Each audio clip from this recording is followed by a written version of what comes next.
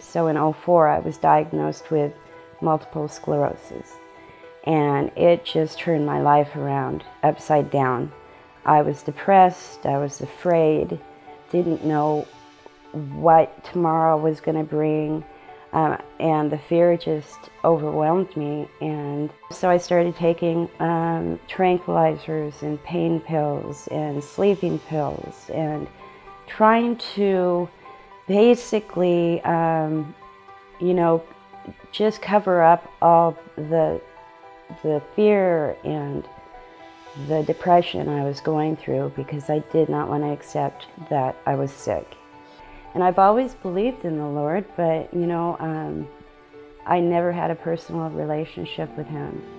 And it got to the point where it got so bad that my family left when I woke up and found out that they were gone, and that, you know, my life was out of control. I was heartbroken and scared, and I knew I had a problem, but I just didn't know what to do about it. And so here I am in my home, and the cable's turned off, and I have nothing to watch on TV, because you know, I didn't afford to pay it. I didn't care about that. But I had your radio station on, and I listened to Positive Life Radio. And through a smoke-filled, dungy basement, and me, I still drank and I was still taking my drugs, but it came to the point where my daughter legally was not being able to be with me. And so that's when I finally decided I needed to get some help. And so I got off the drugs and I got off the alcohol, and it was really hard because I was going through withdrawal and I was all alone and I was just miserable. But I had Positive Life Radio on, and I kept you guys on 24/7. I did not turn that radio off.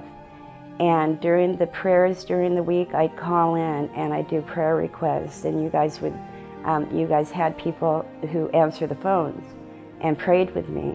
So I called a lot, and you guys just kept me going.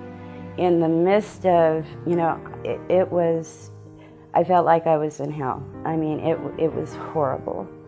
And I listened to you guys, and I listened to Focus on the Family, and I listened to the church services and the music. And there were some songs that just brought me to my knees. I mean, every time Hallelujah would come on, I would go to my knees and just pray. And, you know, I cried and I repented, and I, you know, got through the withdrawal, and I signed myself up to go to treatment. And so I still had to wait a while to get into treatment, so I kept listening to you guys, and I just kept praying. And in that basement, I surrendered. I absolutely surrendered to the Lord. And, you know, you were my family at that time. What I've realized for myself is that the Lord wanted me to do a lot of service for my church and a lot of sacrifice, because I really needed to become humble. And this last year has been so great and so humbling, and I see what the Lord has wanted for me. It's been a roller coaster, but I just know what He's doing in my life and why He's planted me where I need to be planted. I'm getting back together with my family. I have some legal problems, and, you know, I still have some things to do. But my family and I are together, and we're going to church together. And my daughter Kate, who's 11, is going to youth group and loves the Lord. You know, it takes time. I just want to let people know that if you're in my situation, there is hope.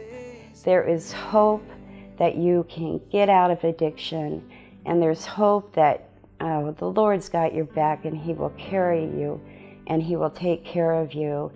And, you know, you can trust in Him, and He will love you like you've never been loved before. His word, my hope secure.